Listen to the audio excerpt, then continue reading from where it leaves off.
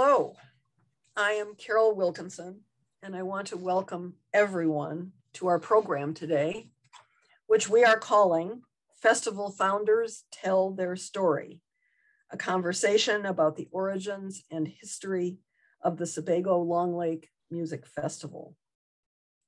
To introduce myself, I want to say that I have been a festival goer for over 30 years. So I have been out in the audience for a long time. And I was delighted to become a co-facilitator of this program with my husband, Christopher, who will introduce himself after you all introduce yourselves. Let's begin with introductions of each participant who is here today. I will call on each of you. Homer Pence, please start us off. Okay, I'm Homer Pence, and I was the first music director of the festival, and in that position for a decade, for 10 years. I was one of 5 founders that contributed greatly to the start of the festival. And those founders included Morris and Kay Knight, my late wife, Judith Pence, and Paul Boyer, a flutist. We were all colleagues. Judith had left Ball State by that time and was a member of the Indianapolis Symphony, but the other 4 of us remained at Ball State as faculty. We bought the property in Maine in 1968 and spent our first summer here in 1969, a few years before the festival started. I guess that's enough to know about me now. My wife and I, and consequently our kids, are totally non-musically inclined, avid consumers, however. And we're really delighted to be part of the genesis of the Chamber Music Festival. Good. I don't think I exaggerate a bit in saying that my wife and I were midwives to the birth of the festival. We were shopping for a rug on Summit Hill Road above Homer Pence's cottage on Summit Hill Road in Harrison, Maine. And we were trying to cast a production of Man of La Mancha in a Bridgeton amateur theatrical group. And I asked the kids that we bought the rug from whether they were interested in being spear carriers in our production.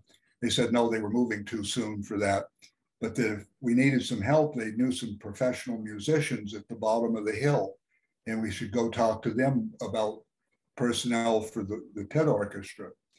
So completely cold, out of the blue, we called on Homer and Judy Pence, Morris and Kay Knight, and Paul Boyer in their cottage at the bottom of the hill, and struck sparks with Homer and Judy. And they looked at the score and said they knew that and they could do that. And it happens that Homer's a bassoonist and his wife Judy was an oboist, which are 2 principal instruments in the pit orchestra for Man of La Mancha. And so they signed up readily, and Homer said, this won't be free because we're trying to put together a chamber music series. And if you'd be willing to help us find the movers and shakers in town, we'd really appreciate it. And he said the very least we could do. So we talked with friends of ours. There was a nascent group called the Friends of Bridgeton who were attempting to cultivate cultural endeavors in town. And so we talked with them, and that struck sparks. And they were very instrumental in getting it organized and never looked back. That's very good to know. And it's interesting, isn't it, that the audience members were some of the most important catalysts for the creation of this festival. Very much so. Now, from that early work and the establishment of the festival, I believe, Stephen, you became a director for a period of time, or at least affiliated with the administration of the festival? No, I was a director from about the third year of its existence for quite a few years. And in fact, was treasurer for most of that time. Mm-hmm. And I jokingly say that being the treasurer of the group was a very easy job, because typically the treasury implies that there are funds, and we essentially had none. It was very easy to balance the books, because 0 minus 0 kept equaling 0 and made the job very easy. That's very reassuring when you can count on that equation. But nonetheless, if I'm not mistaken, there were external funds provided, at least for a time, from, among others, the Maine State Commission. It was a lifesaver, literally the lifeblood of the early days. We scraped the bottom of the barrel, because when it wasn't the Summit Hill players staffing the concerts, Homer had the quaint notion that we ought to pay these professionals a professional scale, and it made life very exciting for the treasurer. Never got caught with a rubber check, however. Well, that was good. Did you cultivate donors yourself as part of your engagement with the festival? We talked it up. The real fundraising was the principal musicians, Homer and Judy, and Kay and Morris and Paul. I see. Okay. The other question is, as beyond being treasurer, did you take up any other responsibilities for the festival on an ad hoc basis, perhaps? One of the fringe benefits of playing for the Sebago-Long Lake Region Chamber Music Festival was wondering where you were going to be spending the night while you were here. And it was implicit that a director would host guests. And for instance, a wonderful young woman named Denise DiCario, who is a cellist, sister-in-law of Laurie Kennedy. We hosted Denise several years. And I want to tell you that we hosted the Monases for a year or two. Okay. And were you among those who would reach out to your acquaintances and friends to arrange for lodging for other musicians? Oh, yes, we helped put the arm on the neighbors. Good, good. This is essential. And what I think is fascinating about your story, Stephen, is, again, and I mean this in all sincerity, the dedication of audience members, of those who delight in chamber music but are not performers, was obviously foundational to the establishment and the maintenance of this festival. You couldn't be more to the mark, Chris. There are people that we've seen in the audience for most of the 50 years. Yes. Carol and I have been going for the last 30 plus years. So obviously junior members of the audience. Do you have any other reflections on the festival, its place in your life, the place in the community life? One of the striking things is watching the core group of musicians spin their web and pull in their acquaintances from near and far. We had a lot of luck with cellists. We found a young man named Carter Bray, who is now first cello for, I forget which very... I believe it's the New York Philharmonic. I believe it is the Phil. And Carter moved on, and we got another youngster named Timothy Eddy. And Timothy hasn't made quite the impression that Carter Bray did, but he's gone on to great things. And it was really interesting to meet these up and coming youngsters. Yeah. And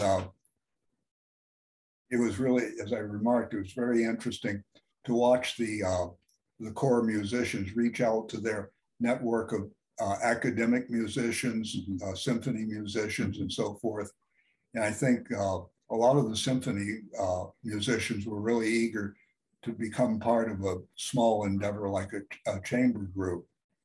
Yes, yes. And I note that has continued again and again. The musicians have come from a variety of symphonies. It's curious, one of them, whose name escapes me at the moment, violinist, is from the Indianapolis Symphony. And of course, Homer Pence in his day was a member of the Indianapolis Symphony, I believe. Not by mistake that you'd find somebody from Indianapolis. Right, indeed. It all comes together. I'm Stephen Manis. I was one of the original participants in the first year of the festival in 1973. I'm a pianist, and my late wife, Frida, we participated at the invitation of Homer. And later on, after Homer relinquished the directorship, Frida and I were directors for, it was 2 or 3 years. And I remained a participant for the first 45 years of the festival. Hi, I'm Barbara Graustein.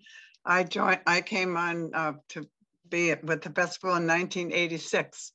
I was in the Portland Symphony at the time, and Lori and Jim had told me about all their move and where they were living. And Jim said, "Why don't you come to one of the concerts at the Bridgeton Chapel?" And so I did, and I was hooked immediately. So I was on the board from 1986 till now. I was co-president with Claire Knox in 1997. And after that, I was treasurer for 10 or 15 years after Ted Nixon had had enough of being treasurer. And now I'm president. Just for a couple of years, I have been COVID hit, so I didn't have very much to do for a while, but now we're back having a fabulous 50th year. I came in 1977. I think it was the 5th year of the festival. And Homer had invited my then husband, Jim Kennedy, and I to come to the festival.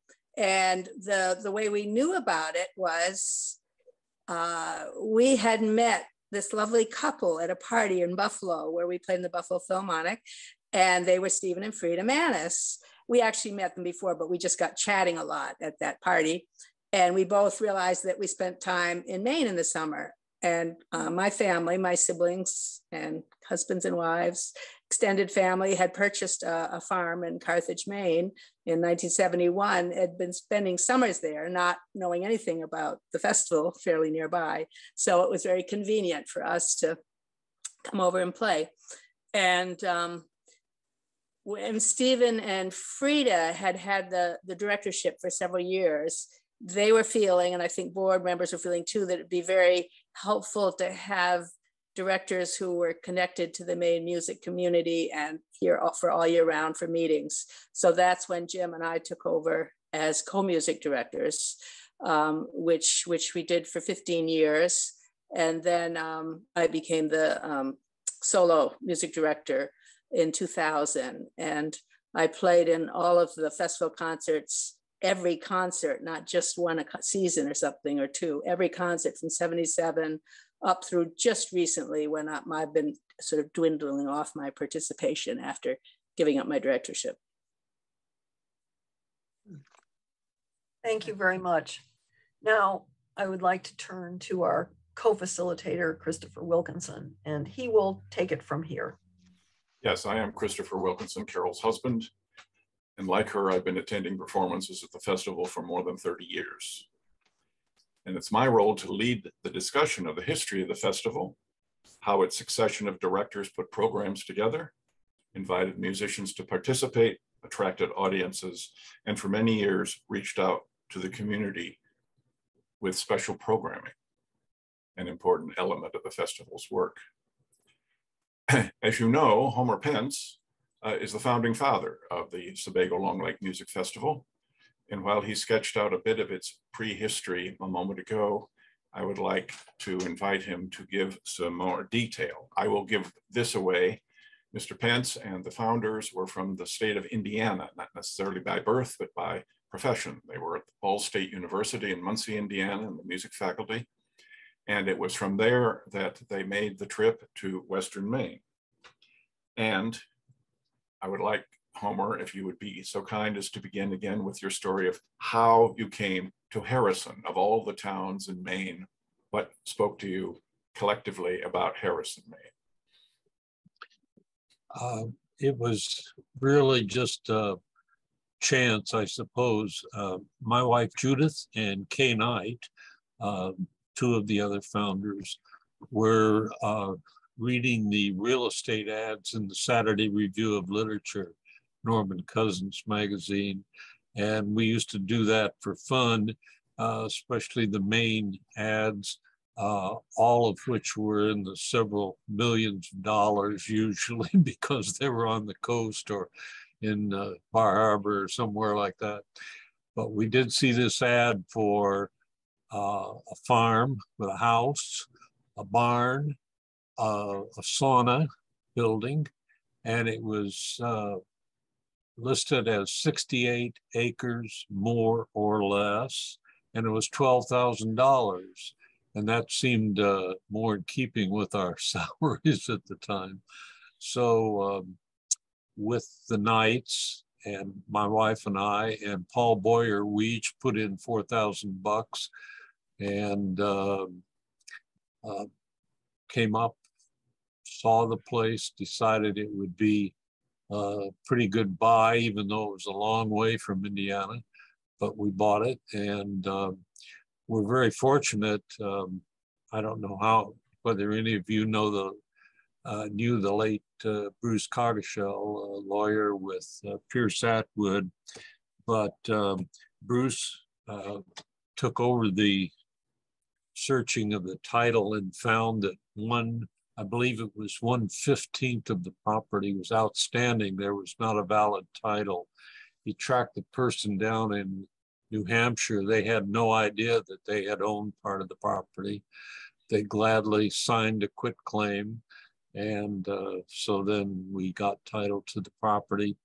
I think we didn't think about starting a music festival. We were really more interested in fishing and swimming and eating lobster and just enjoying the beautiful surroundings. The idea of the festival occurred later after we had spent a good deal of time refurbishing the house and restoring the barn and knocking down the sauna, which the porcupines had pretty well destroyed before we got there. But after 3 years, I guess, or 4 years, we thought we might do something, whether it would be a school or just what, we weren't sure. But we stumbled upon this idea of possibly having a chamber music festival. We thought about doing it in our barn, and that didn't seem very feasible. And then, as I related a while ago, Steve Collins suggested our contact with Dick Goldsmith, the headmaster at Bridgeton Academy. And Goldie was very generous in offering us the chapel, the use of the chapel, free of charge, free of rent. And I think he was a little skeptical that we would continue after a year, but he went ahead anyway. And we had to put up the chairs for each concert. They just had folding chairs at the time. And we did that, and we got started, and we encouraged and invited our friends like Stephen and Frida, eventually Jim and Lori, and Ilona Combrink was an early vocal contributor to the festival. So that's kind of how we got going, more by chance than by careful planning of any sort, I think. I'm so glad that we've continued for all of these years. Look there, there's the first program, 1973. Notice what it says at the top. It says first annual. And I think you've heard my story about Clyde Sanborn, the printer of the program, saying, "Are you sure you want to put first annual on that?" He said, "You might not be here next year." And we said, "Well, let's take a chance." So we did. And here we are 50 years later. Now, obviously, Headmaster Goldsmith was a major force, made it possible to have a venue that worked. Again, no criticism of the barn. I haven't seen it. I don't know, maybe it would have worked. But it's not there anymore. That would be an obstacle. But what occurs to me is there were other elements of putting on a public concert or a series of public concerts that required decisions and connections. And I was wondering if you could discuss briefly some of the other hurdles that you face that you were able to overcome, perhaps not as easily as finding a venue, but in other dimensions of the festival's development. Well, I have to give a great deal of credit to the musicians who participated in the early years. Steve will verify that the pay was extremely low. I think we managed $50 for our guests, and those of us that participated from the 5 founders took nothing in the way of pay for several years. So there was that question of raising money. There was always a question of publicity, raising an audience. Our publicity was helped greatly. When I sent the information and photos for the first festival to John Thornton at the Maine Sunday Telegram, he took an interest in us and gave us some wonderful publicity, really, and encouraged people to come. I don't know, I can't say how many people came from Portland or Greater Portland, but we had pretty nice audiences considering. And of course, Eula Shorey at the Bridgeton News was very helpful in publicizing the festival. We managed to draw a decent audience, and we broke even financially that first year, which was something that we were very grateful for, to say the least. We didn't make any money, but we didn't lose any money either. So then we came back the second year, and gradually we incorporated and managed to continue the festival under that corporate cover, which I think we're still using, probably very similar corporate papers. Barbara would know about that. Interesting, very interesting. Yes. I just wanted to mention that first year, Homer, and you can correct me on this, it was, I think, 4 weeks, but each week had a different focus, and you brought in outside groups, if I'm not mistaken. We had one outside group, the Red House Circus. Eric Labor and several other colleagues from New York had purchased property. I've forgotten just where in Maine, not too far from here.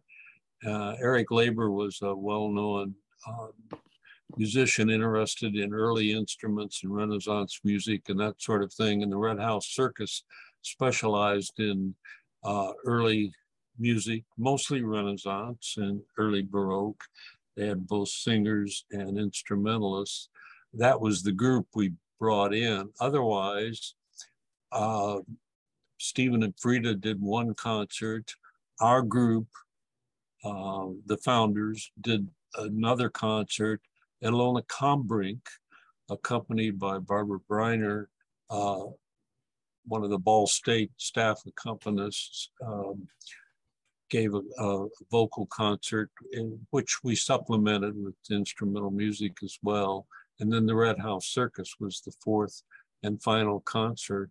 And they were very well known and popular and drew quite an audience. Okay.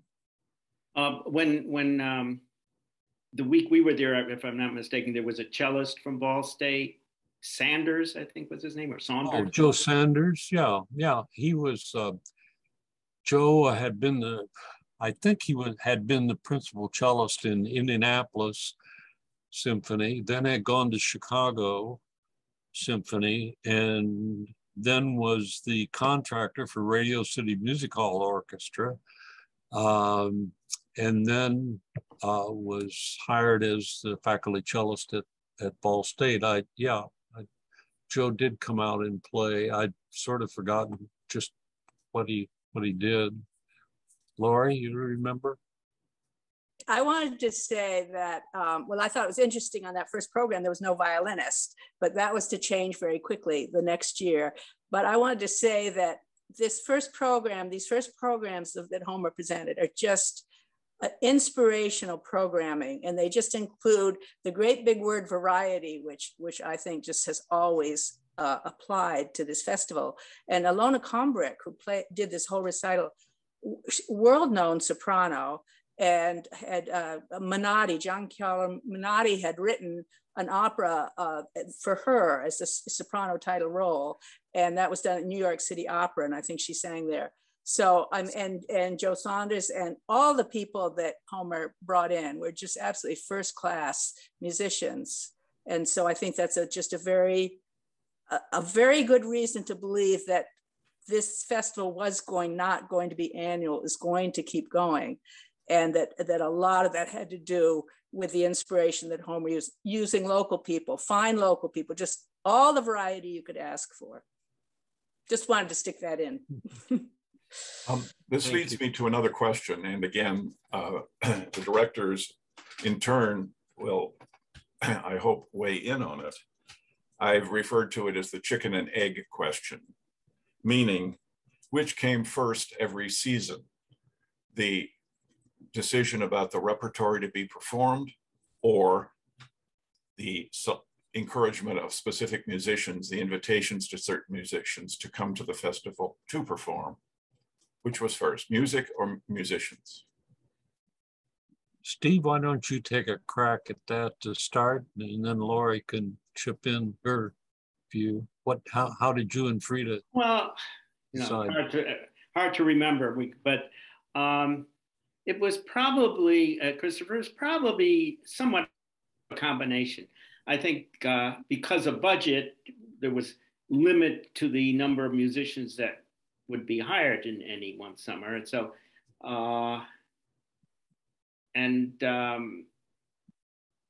I think mostly the directors decided on the repertoire, but I mean, there was consultation with the musicians.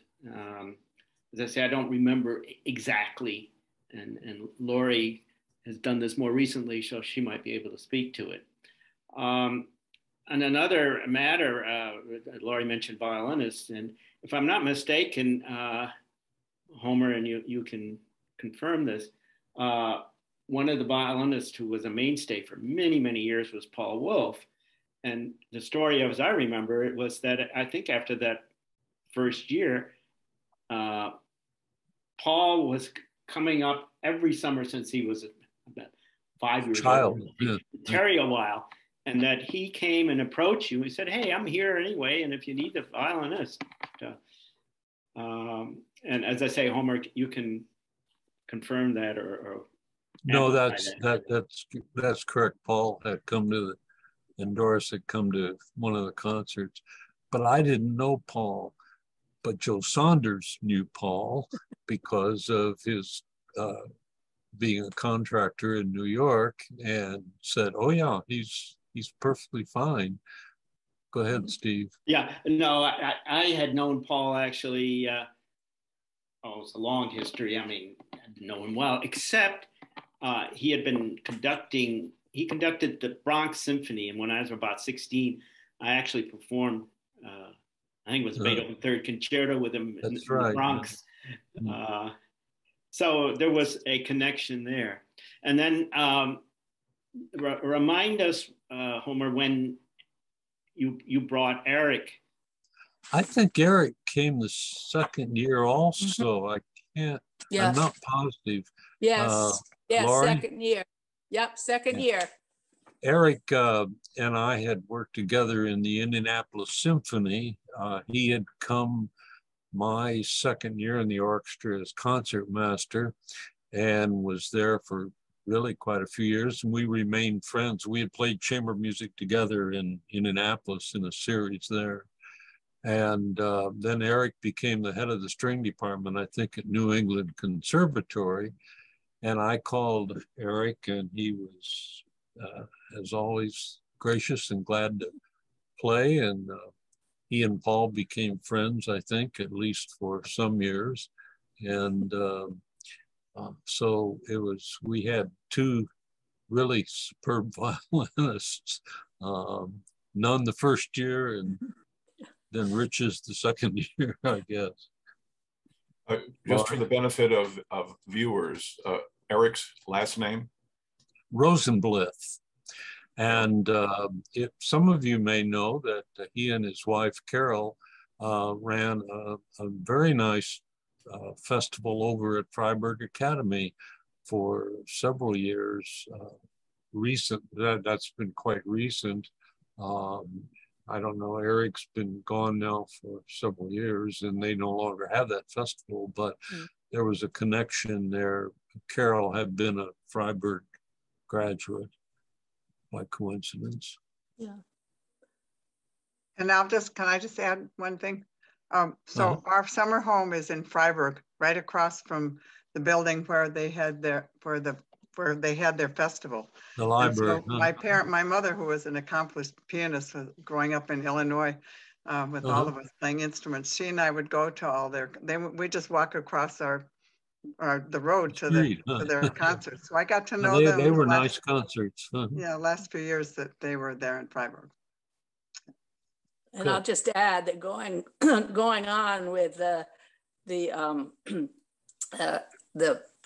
great opportunity of having really, really fine, experienced instrumentalists. Eric Rosenblith was right up there, having come from Vienna when he was a little boy or when he was a young person, having studied with one of the famous violinists of all times, and then just having this huge amount of energy, experience, and acceptance. And I came in and played with him. He was probably 40 years older than I was at the time, and just colleagues right from the start. And he was just a wonderful kind of a glue that kept everybody enthused. And wouldn't you say, Stephen?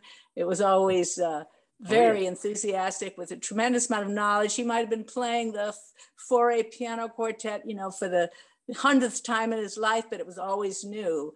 And just having people like that, and that was all due to the way Homer and his colleagues got started. I'm sensing from the enthusiastic recollections that, and I don't mean this in any pejorative sense, it was therapeutic for folks, this particular group of folks, to play together, as opposed to orchestral jobs that might have dominated the rest of their professional activities in a year. Here was a chance to converse with colleagues, with peers, to collectively decide about how a piece would be performed, and to then reap the benefits of that collaboration in the performance. Would that be fair? Well, I think it's really just a way of life for people who love music, professional musicians, because most of us who had full-time orchestra jobs, at that time, I mean, we had a string quartet series that we did all year, and all of us were, and Stephen at the university in Buffalo, we were playing chamber music all the time. But I think there was something special about coming to a beautiful place and having everything else cleared off the table, and then just devoting yourselves to the rehearsals and then having fun together and meeting new people. And that certainly was different and, very, as you might say, therapeutic. But certainly most of the people that came to play the festival were very experienced chamber music players. And that was one of the big qualifications, was not just to get a great concertmaster somewhere that just did solos and stuff, but to really have people that understood the nature of chamber music. One of the issues in the early years is, I think every summer, it was before Jim finally came on board, Jim Kennedy, that we're always looking for cellists. And came to mind the other night, I was watching, it was a New York Philharmonic string quartet. And there was Carter Bray playing cello, and he's been principal in the New York Philharmonic. And Carter came when he was a young fellow, and I think because of you know, there was always connections. And I think this was because Paul Wolf, Right. That's right. the festival in Florida, and Carter had been there. And He also, played in Paul Wolf's quartet. They played in a quartet together. yeah. Carter. And then there was also, I think the preceding summer was Timothy Eddy, who's became That's right. Yeah. a well-known cellist. So, you know, and we've had, you know, I remember clarinetist David Schifrin. I mean, some really top name people over the years. Just within the first 5 years, all of these people. And I had a funny story about the Carter Bray thing too. Homer had asked us if we wanted to play, I think maybe 3 concerts. And we sort of, Jim and I came to Maine, and we had lots of projects on our property, and we kind of coveted our time in Maine, and we did a lot of chamber music during the year, and we weren't sure we wanted to give up 3 weeks of our summer. So we said we'd do 2, but we came to the concert. We were the last 2 weeks, and we came to the concert was right before us. And I think maybe you were playing, Stephen, or maybe it was Frida, but it was the Trout Quintet, and Carter Bray was playing. And I don't remember who else, but we came out of that concert and we looked at each other and says, whoa, we better go home and practice more because, you know, we didn't know what we were getting into really, that, you know, that it was going to be, you know, really, really high class people. So that, you know, that's the kind of thing that brings more people and keeps people coming back. I'm curious about this question. As I was thinking about the history of this festival and the collection, the large now population of musicians who at one time or another were part of it, between the 3 directors who, if we put it all together, cover at least, it would seem almost 40 years, if not slightly more than 40 years of the festival's history. How has the repertory evolved, would you say? The nature of it, the variety of it, the chronological span of it. Any thoughts? Go ahead. Yes. I saw that you had proposed this question that we might talk about, and I thought about it, and I went back and studied the early programs, thought about the programs that I had played in, and right up to today, the programs that are being, and I don't think it's changed very much. I don't mean to say the repertoire hasn't changed, but I don't think the type of repertoire and the way it's put together. I think Homer started it, he had the right idea, and Stephen and Frida went right along, and Homer was I've always told him he was my guidepost through every season that I always thought of Homer every season to make sure that we kept the same kind of, the only thing I would say is that there used to be more Baroque music, and I would attribute that probably to, there was a harpsichordist, Audley Green, who lived in, I forget the name of the town, Homer, there, but it's up near North Waterford, near Bridgeton. And she, Homer had brought her in to play, so we'd have harpsichord for Baroque music. And I think for quite a while, there was more Baroque music than there is now. But, and then of course there was this Renaissance things that both Ilona Kronberg did some very early things, and the Red House Circus, very early music. But that's a big chunk of history to cover, and it gets bigger and bigger all the time.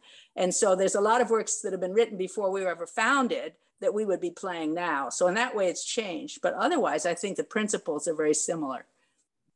Yeah, Stephen. Yeah, there was one issue, and that has to do with vocal chamber music. That was a problem because it was not, and you know, and then we had Carol Rosenbluth and of course Kay Knight.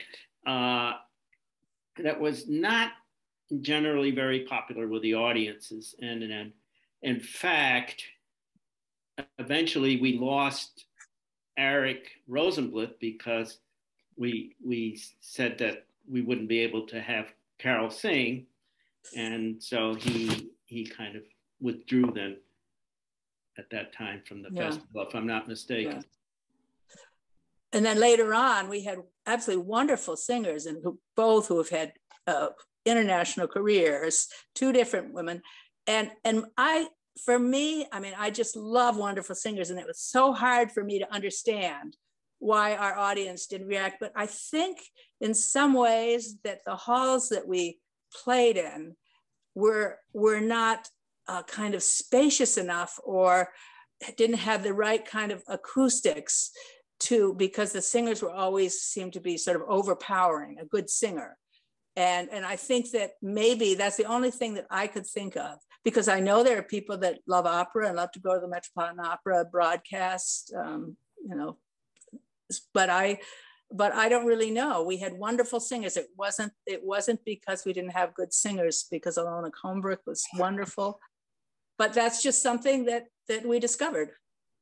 Well, an obvious explanation, not necessarily a correct one, is that I suspect for many audience members, at least in the time we've been going, and there have been presentations of art song, if not off-putting, at least disorienting, is the fact that the text is sung in a foreign language. And some may find that a bit intimidating. They shouldn't, and I'm not defending that position wholeheartedly, but thinking of possible explanations. Because it seems to me the current venue, Deer Trees Theater, would be ideal for solo vocal music. And so for whatever reason. Yeah, but it wasn't exactly solo vocal music, because it wasn't like we had vocal and piano. We had small instrumental groups, except when we did the version of the Mahler Fourth Symphony. And then we had Lisa Saffer, who's had sung all over the world in all kinds of honors and operas and Mahler symphonies. And I don't know. I really don't know. What do you think, Barbara? You're an audience member and a board member. Well, I like it the way I liked it. I liked having the singers, and I liked it when Elliot Balin's daughter sang, when we did we had the whole, how many years ago was that, when we had the Holocaust program and Elliot played the piano and their daughter, I forgot her name. 2015. Yeah, 2015. I mean, that was a lovely, that was really very nice. Yeah. Other than that, I think I just like the chamber music more than vocal. Belongs somewhere else to me. But I wouldn't ever vote against someone that's really good coming. This brings me to another topic. You talked about the audience not caring as much for vocal chamber music as instrumental chamber music. How do you know? How did you know? How did you gauge or get any kind of audience response? People come up to you at the end of the evening and ideally not vent, but at least express I had people come up to me at the beach and say, you know, we like your concerts, but we don't like those vocals. Now, these may not have been the most sophisticated chamber music listeners, but they were very supportive of one part of the festival, but they didn't like those vocals.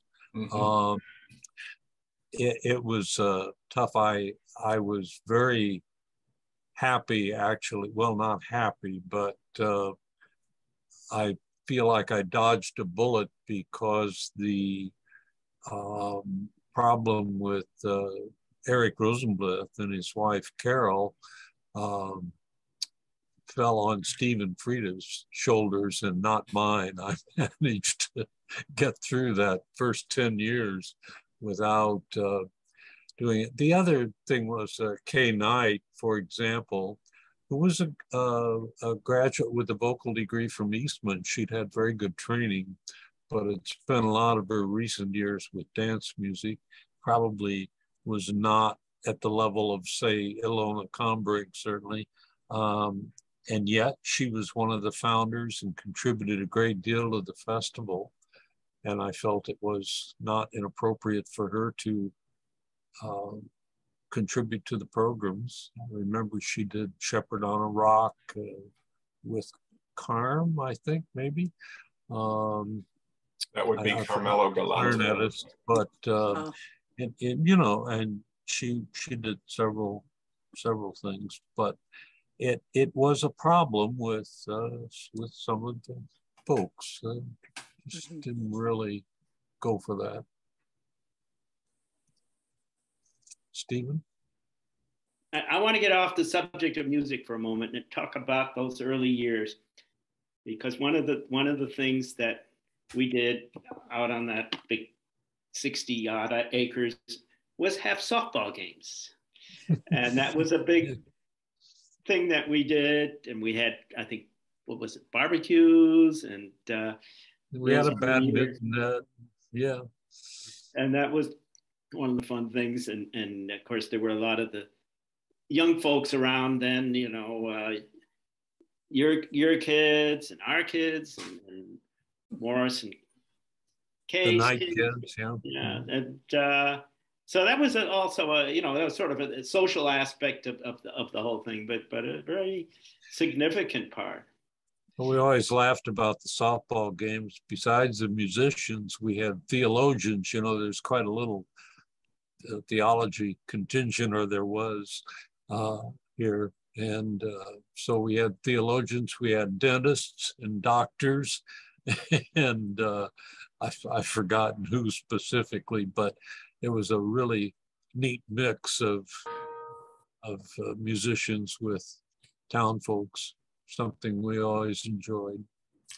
And the other thing, of course, particularly for my family, was housing.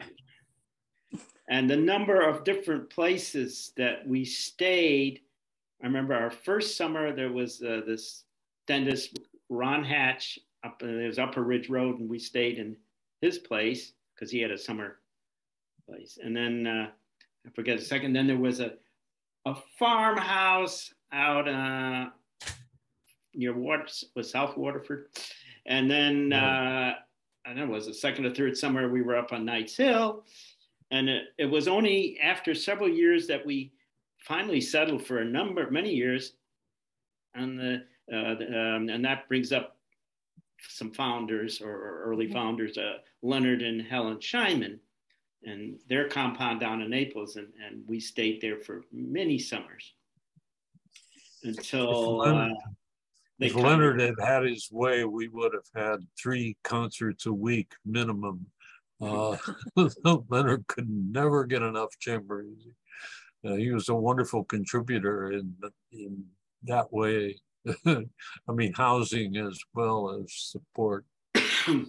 And then eventually we ended up staying with Jim and Laurie in that farmhouse out in the Greens. Yeah, North Waterford. Ferry Cottage, right? The Ferry Cottage, the Greens. Well, the Warren farmhouse.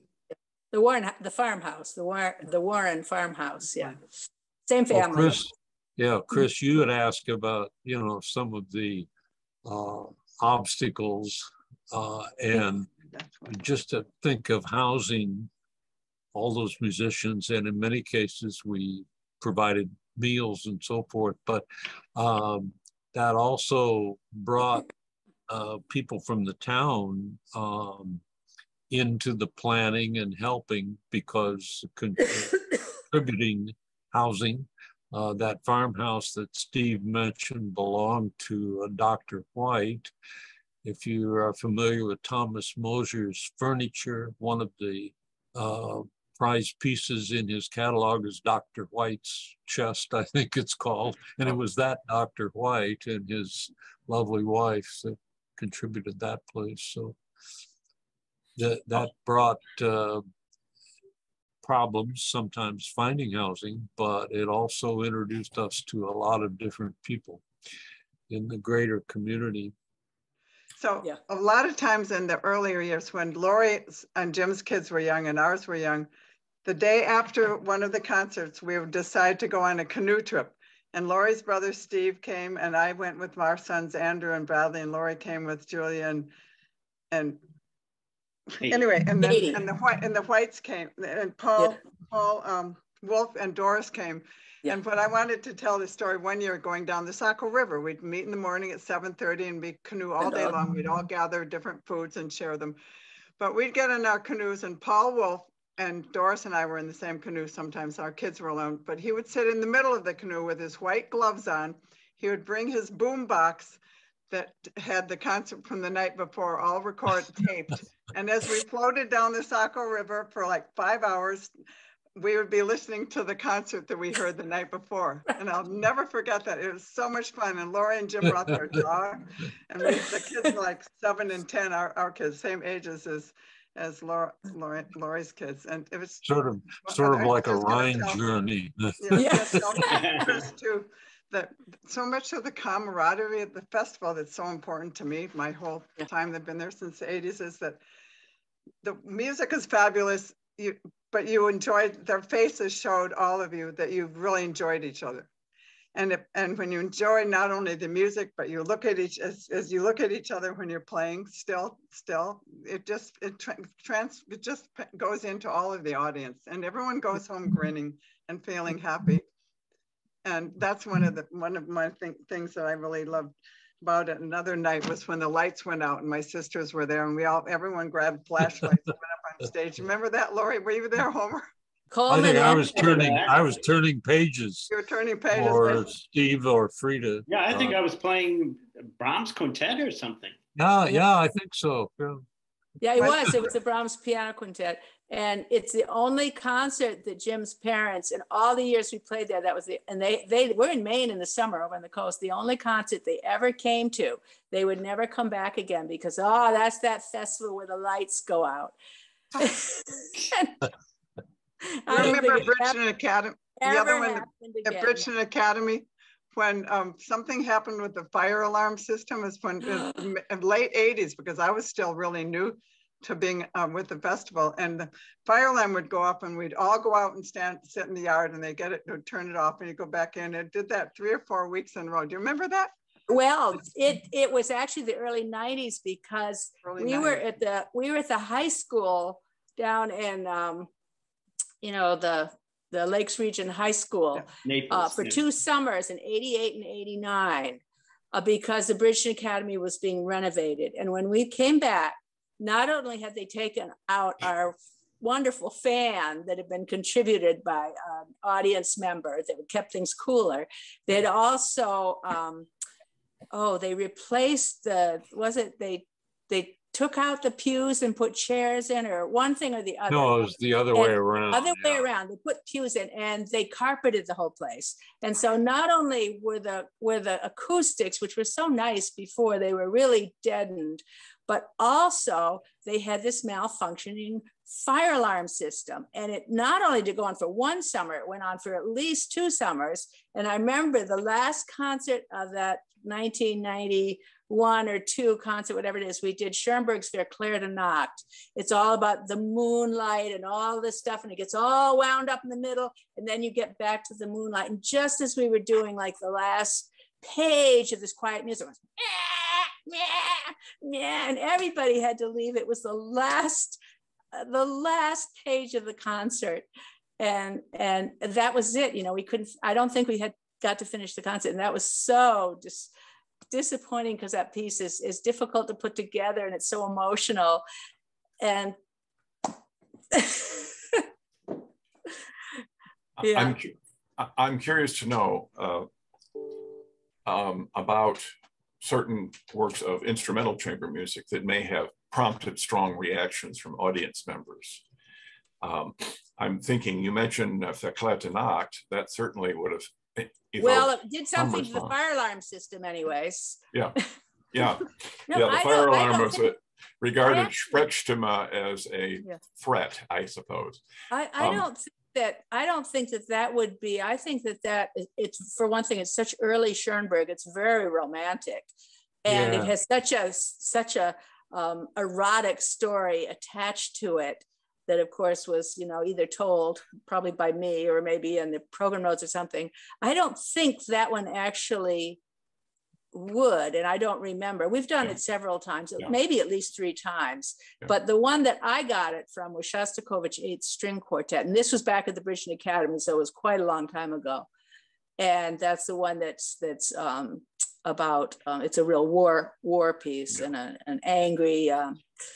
It's the most kind of angry Shostakovich, but such a powerful expression. And so many people said to me, "Oh, it was just so pictorial, and it was so really got right into your bones. But this one woman wrote me a note, you know, this elegant handwriting, said, it's terrible that, you know, that the Second World War and the Holocaust happened, but, you know, we don't want to have our lovely summer Tuesday nights ruined by it. And I just thought, well, I'm just going to ignore that one. Yes, yes. I'd be curious to know what the reaction was when the festival performed George Crumb's trio Vox Balaenae. Oh. Does anybody recall the reaction? The Voices of the Whale? Yes. Oh, people loved that. Good. People really loved that. Yeah. Excellent. Yeah, they really loved it. And I think it's just partly just the, you know, all the stuff going on in the piano and the, you know, getting over the piano to fix this and that, and to, but also the eerie, you know, the lighting and the masking. And oh yeah, and yeah, I think that was very well received, as I remember. I enjoyed it. I think was that still at Bridgeton Academy, or was that over at Deer Trees? No, that was at Deer Trees. It was at Deer Trees, yeah. Well, that would have been even better at Deer Trees, yeah.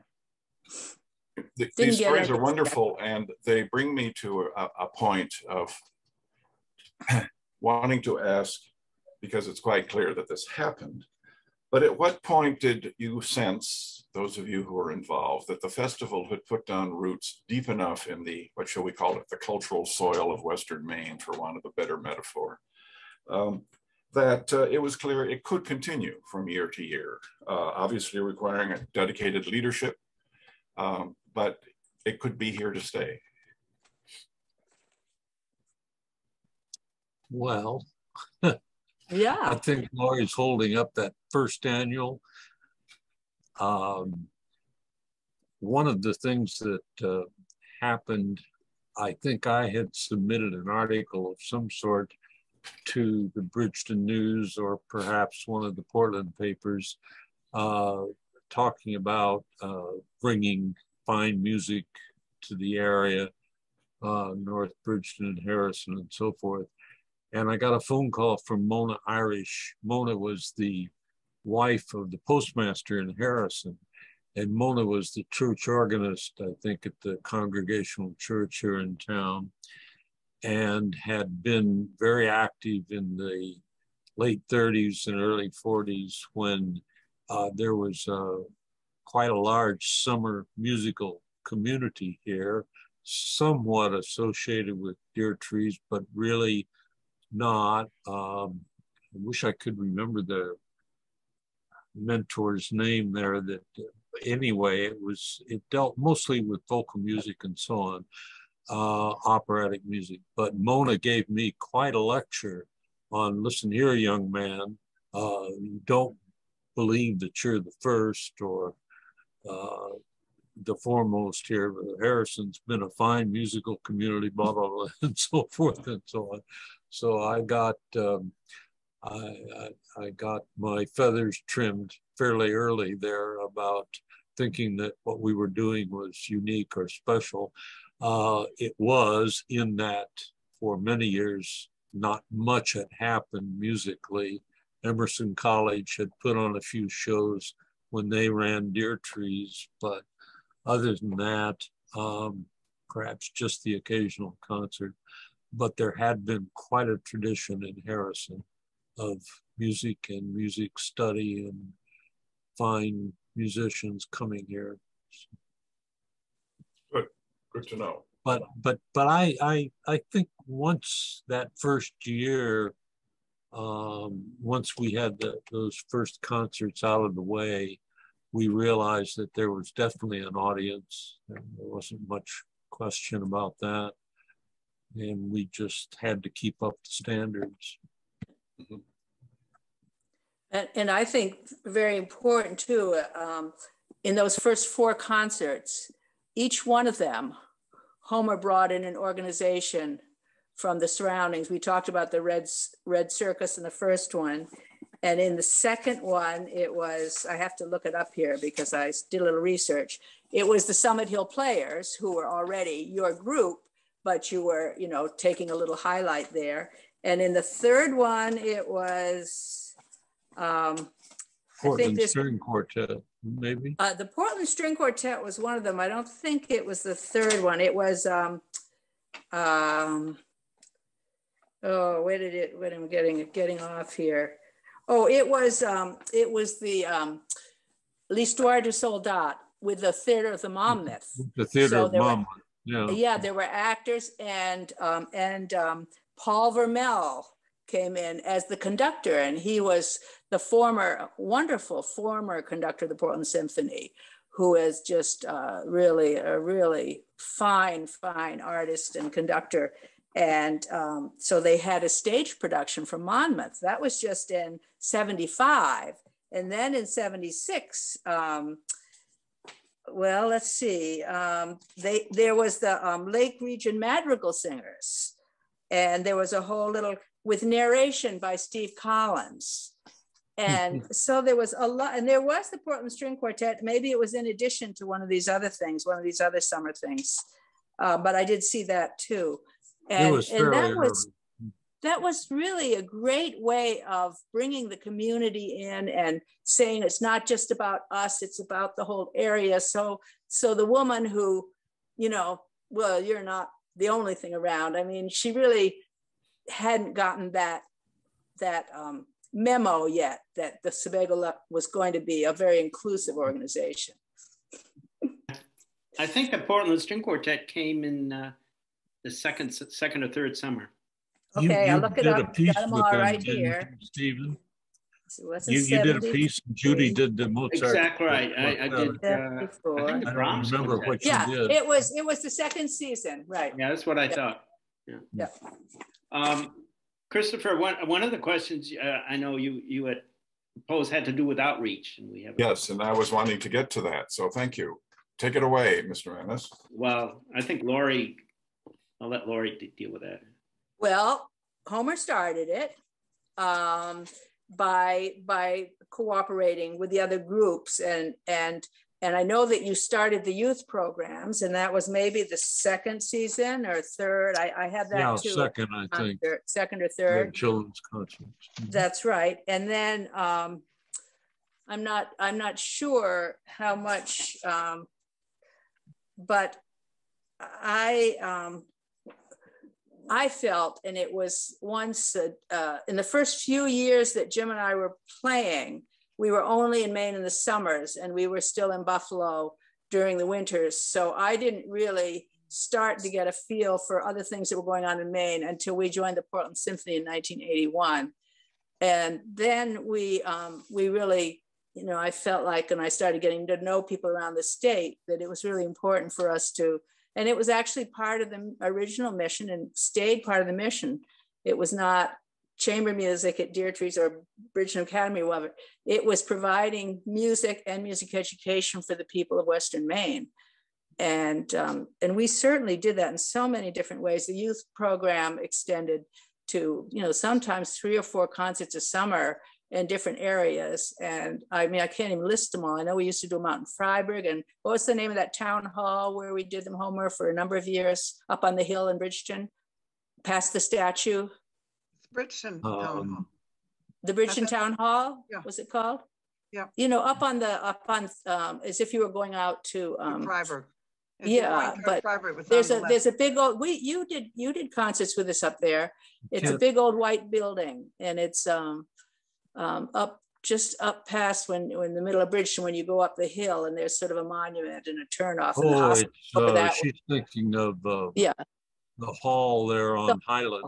Right. I can't remember the name of it. Bridgeton Town Hall. It was part of the Bridgeton Town Hall that was then, and I got so there were a couple of summers where I was in charge of getting these. So I'd call Bridgeton Town office and get the recreation department, and we'd set a date. And then Freiburg was at the Malliacket School, and the kids would walk through the woods from the Graustein Park and sit down with their little lunch boxes. And what was fun about that was when John Schnell was playing the trumpet with the symphony and was one of the players. It was such fun to have people, like Lori said, from all over, but the kids would sit and listen for about half an hour, and then they could get up and hold the trumpet and try to blow it. And then, and Lori's daughter, Kate, played the cello, and my niece played her flute once, one of the Hastings girls from Freiburg. So there were concerts in Mollyock at school, the Bridgeton one, and then we had 2 concerts at Deirdre's Theater that for youth, and buses came in from more than camps. Yep. Camps and rec programs. Yeah, and rec programs. The music for kids. Those were really important because a lot of those kids have gone on and done more with music, and they sort of got the idea of what it is to hold an instrument and talk to these wonderful musicians and just being. And they. So didn't you, Homer, walk through everybody with your bassoon playing part of Peter and the Wolf, and the kids could just see. And we did Peter and Wolf. We did Peter and Wolf numerous times. Peter and the Wolf is always very so awesome. We had done nursing home programs too in the first few years. Mickey Friedman had gotten us grants, and she was interested in that area, and so we took our music to several of the area nursing homes, which it's kind of a tough place to play, but it was always appreciated, I think. Yeah. And then the residential homes, we started going more to, or now there are senior communities, or and that's continued.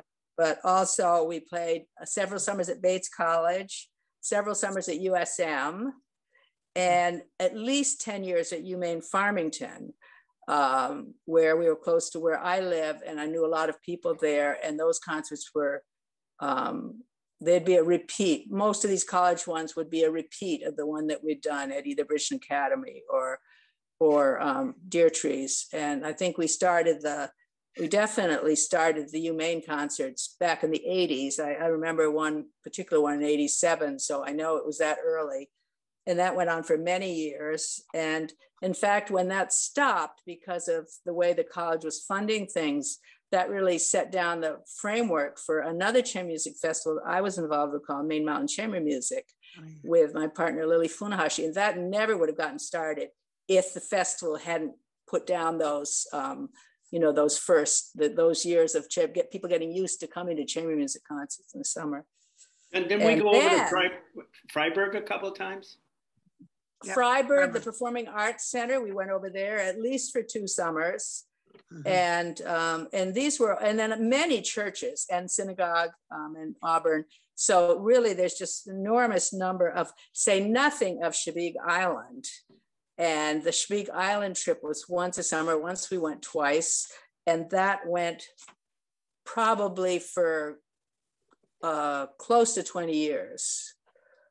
And that all started because this lovely gentleman came up to me at the Portland Symphony and said, would you know somebody I could talk to about having a chamber music concert on Sebago Island this summer?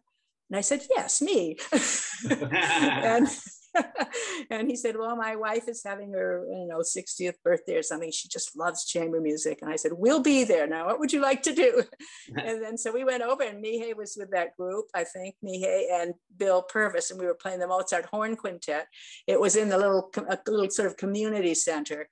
And when we got to the cadenza, the horn cadenza and the Mozart Horn Quintet, Bill was off on the cadenza, and all of a sudden it changed keys, and Mihai and I are kind of looking at each other, and suddenly it went into dum, da dum, bum, bum, bum, and did the happy birthday, and then back into and that was very well received. And that was a wonderful experience that we did for many summers. Take the ferry over with our instruments, had ever ferry tickets, and stayed in various people's homes. And it just was another kind of outreach that many of the musicians enjoyed.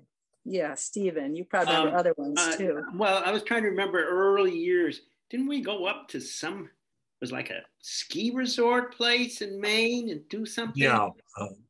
I went to a concert. Bethel, it was in Bethel. Oh, Bethel. Oh, that too, but no. Because I went to that. No, it was farther north. What's the big ski place? Oh, it was probably up at Kingfield at Sugarloaf. Sugarloaf. No, yeah. Rangeley. Sugarloaf, maybe. Sugarloaf. Anyways. Sunday River. No, that's Bethel. No, it wasn't Sunday River. It was still. Well, then the only other one is the Rangeley one. What's that called? The Rangeley one? I remember. No, it wasn't Rangeley, but there was another place we played was Rangeley.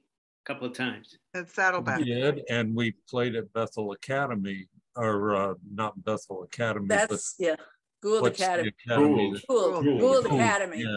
That's Yeah, the Wasn't there one. a place in New Hampshire we played once? We played lots of them. We played one in Connecticut too. So the short answer to Christopher's question is that there, from the beginning, there has been more or less continual outreach, and that continues to right the present. It's been something, a hallmark of the festival, I think. And one of the things that's so wonderful, I remember I used to argue a bit with the board members because they would say, well, what is this for us? We're not getting any money from it. And we're paying musicians. And I always had to say, well, there usually was money, some money coming, perhaps not all of it, but we could get grants for doing outreach, which we did. We get to know new people. We get audience, especially if they're like little churches around in the area, new audience to come. And new support and new donors. And so, you know, to me, it felt like, even though it was a lot of work, and it was extra income for the musicians, so that when they came, it wasn't just one concert at Deer Trees, we'd go around and do other ones. And it made it a little bit through the years as that became more importance, a little more income for the musicians. So it was very important, is very important to this day, yeah. And Homer started it all. I have to keep saying that. All of what we did, all the things that we did was just a continuation of what Homer did in those first 10 years, or the first few years. So basically we can sum that up by saying it was all his fault. Absolutely. A wonderful fault.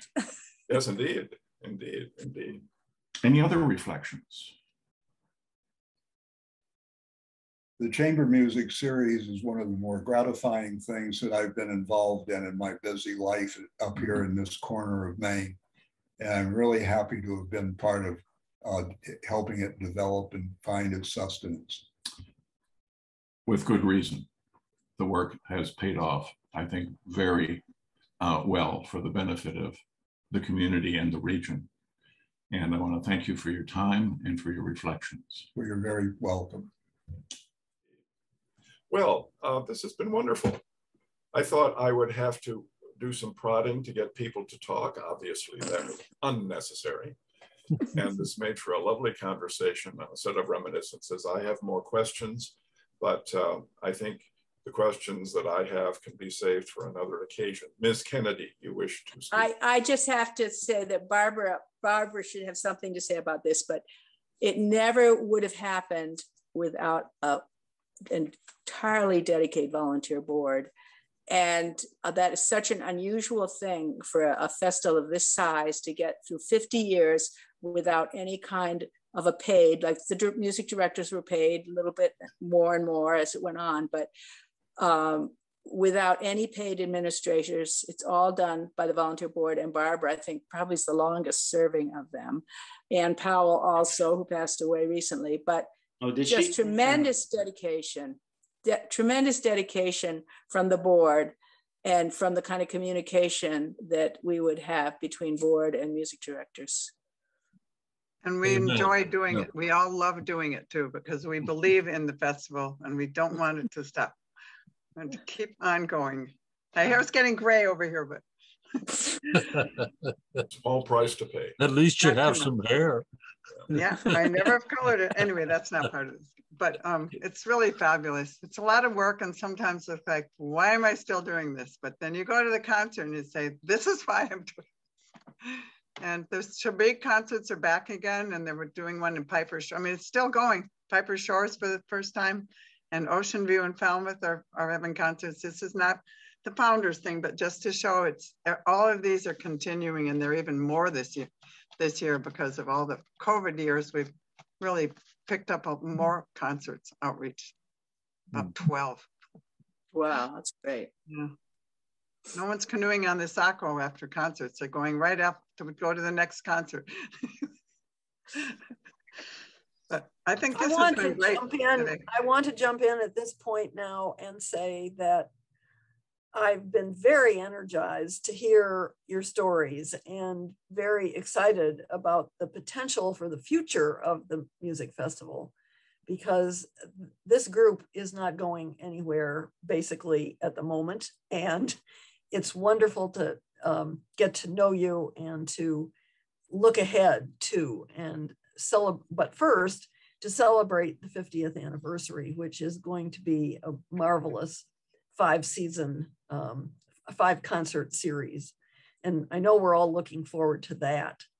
So at this point, I think we need to close our session. And I want to thank each and every one of you for being willing to participate in this.